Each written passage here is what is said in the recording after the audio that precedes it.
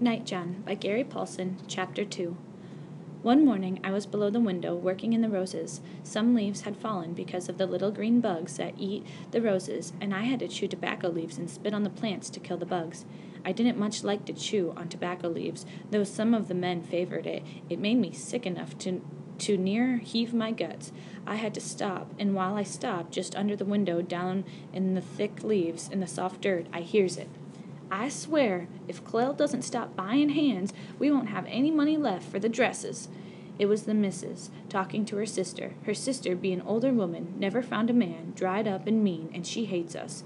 The missus is named Margaret, and her sister is named Elaine, and something so close to that. Course, we never call them by their names, never talk to them at all, and when we talk about them in the quarters, we ain't nobody listening about quarters peoples. We call them the same as the master, call them dog droppings or horse crap. He went out and bought another hand, said the missus, over $1,000. Honestly, he must think we're made of money. I didn't know counting, but I knew a little of money. Once I found a penny in the dirt by the quarters, and I went to Mammy and held it out. Hide that, she told me.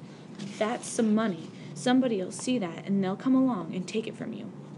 So I figured money was something to have and keep, and I kept the penny, hid it in the dirt, and at the end of the quarters, and I still have it.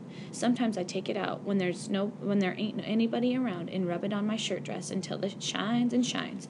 And I knew that there were bigger money than a penny, but I didn't know how that all worked. That bigger money, because it wasn't something I learned.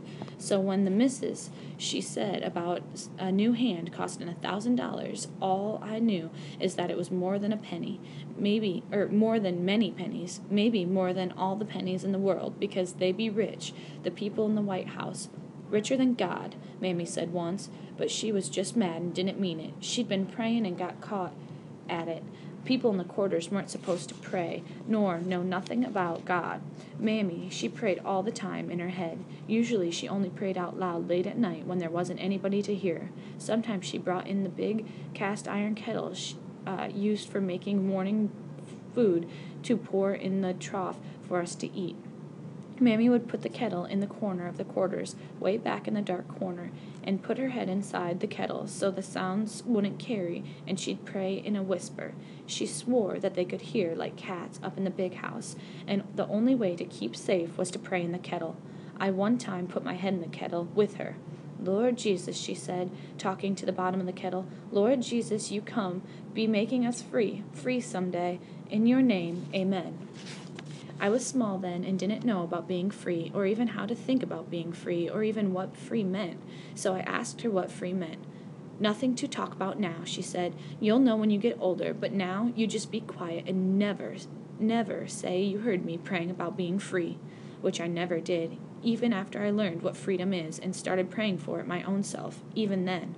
The people in the White House aren't richer than God, I know that, but they be rich, and they be spending a lot of money, and they brought in the new hand for $1,000, and that be Nightjohn.